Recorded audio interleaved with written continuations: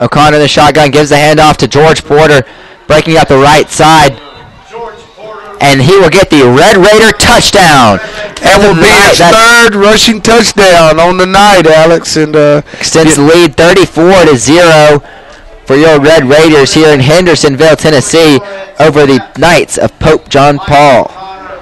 Yeah, just continue to dominate. Just running the ball, throwing the ball, special teams, kicking game, just everything the Red Raiders are dialing up tonight is good. Goal line stands, you name it. Just an overall just great performance, by this football team tonight.